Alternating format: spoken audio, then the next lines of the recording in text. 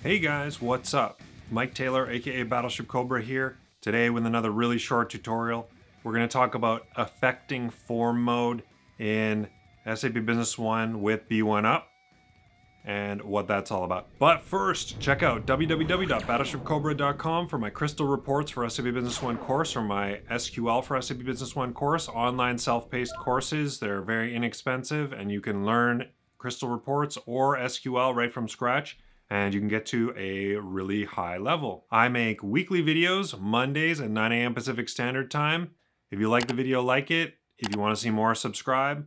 Otherwise, join the notification squad by clicking the bell below once you've subscribed to get an email every time I make a new video. So what exactly is affecting form mode? Well, if you've tried to use a formatted search and the formatted search is on refresh regularly, and you go back to a form and your formatted search triggers and it causes a field to change, it changes your form mode from OK mode to update mode.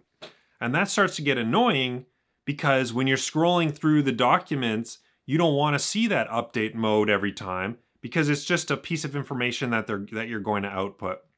So what I'm going to do today is I'm going to add an account balance output field, and then I'm going to show you what happens when you scroll between the different documents.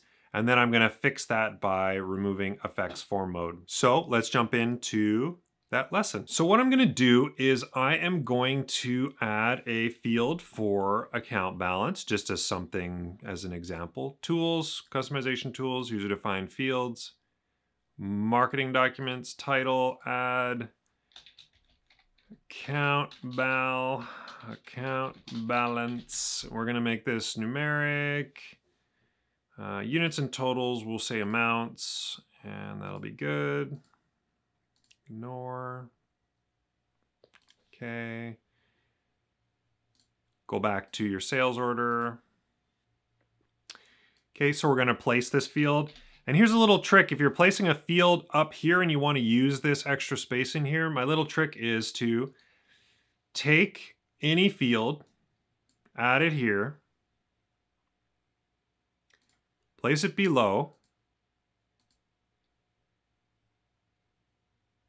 It'll place that field there. Then go to your field that you want to place below it. Add this UDF below. And then just click right in there. Okay, in a couple of seconds, you're going to have that field placed there perfectly spaced, and it will all have relative position. So the last thing you need to do is remove that other one that you added, the ETD. Go to B1 Usability Package, Edit Item Placement Tool. Scroll to the bottom of the UDFs. Estimated departure date. From pane, just put 999. It doesn't really matter here. It's just going to stay disappeared, and it's going to keep spacing the specific field that you're using. So you come back and you can still use your local currency perfectly, but your account balance now is perfectly placed below the local currency, and you can continue to place fields below that using this area perfectly. And if you resize the fonts because you're not using pixel placement, it's going to size itself perfectly. So let's go back and we're going to try to add this on our data load function. So it's going to cover data load function. So I'll use my B1 usability package, edit B1 validation configurations. If you don't know what a data load function is, it basically loads data whenever you switch between records or whenever a set of data is loaded into that particular form. So I already have one kind of set up. I load this one. This is what I use when I'm swiping between different documents. So I'm going to open up my universal function. And if you don't know anything about what I'm doing, you're going to want to go back and do a little bit more learning about B1 usability package. Look at universal functions, look at B1 validation configurations.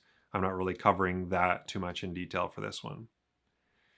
So from the account balance, we're going to right click, copy this, boyx41.0.number. I don't usually care about that. So what we're going to say is, in between here, we're going to set that field I just placed. I don't usually care about number. It can be number if it wants, but I'm just going to leave it like that. And then a little trick here is tools, queries, OCRD, then we just want balance, I think, just to double check the field. It's called balance. Okay, so we take just balance, just I want to check what it is. So we go OCRD dot balance. It is a little trick here that if you are on a marketing document, you could just refer directly to the business partner table as well. So there's, oh, but you got to spell it right. So we're going to document this, set BP balance, and then that should do it. So let's click update, go back to the document. So we're going to click last data record. So it's going to load that, you can see, into the balance, but look at the problem. It turned it to update mode because it had it there, but I'm like, I don't want to store this each time, because then, you know, see when I try to scroll between them, it's going to go and it's going to reload it. Every time you do it, it's annoying. So you don't need to use that, and that doesn't need to be a problem. You just want to output that to see what the live account balance is for that customer.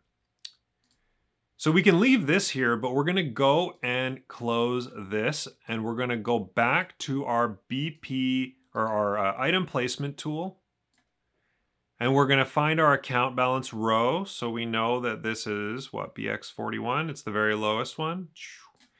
Account balance. So we're going to scroll, and what we want to do is uncheck effects form mode. So you can modify this and it will not flip it to update no matter what you do to it.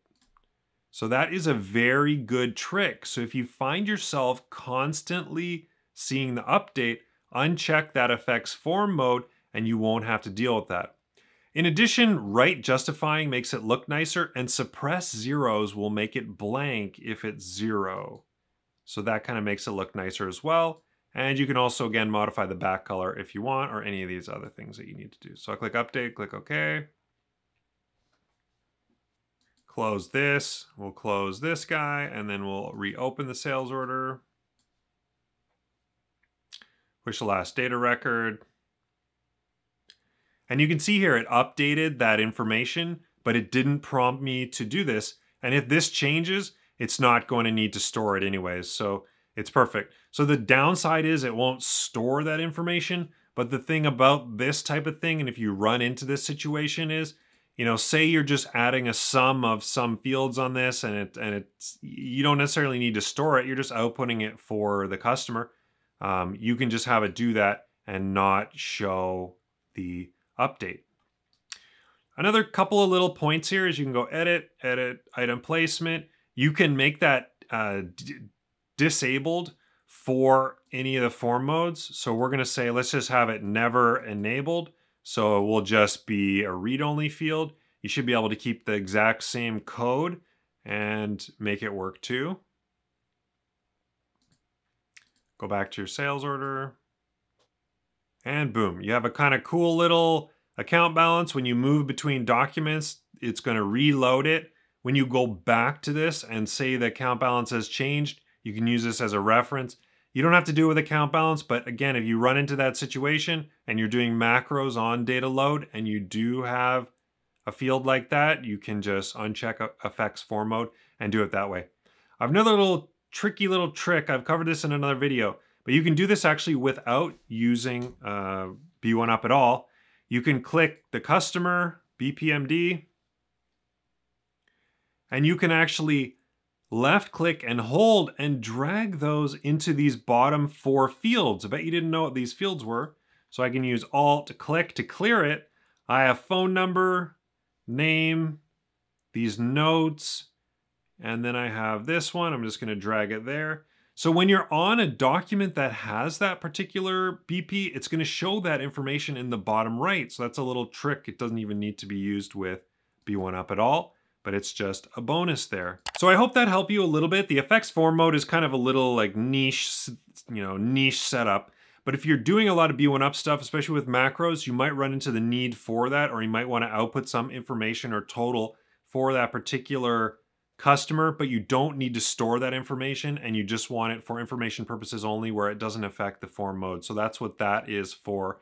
And that's what that is all about. So don't forget to like this video, subscribe, and if you want to see more videos, get an email when my videos are published. Click the bell below and join the notification squad. Go to www.battleshipcobra.com to check out my crystal reports for SAP Business One course, my SQL for SAP Business One course.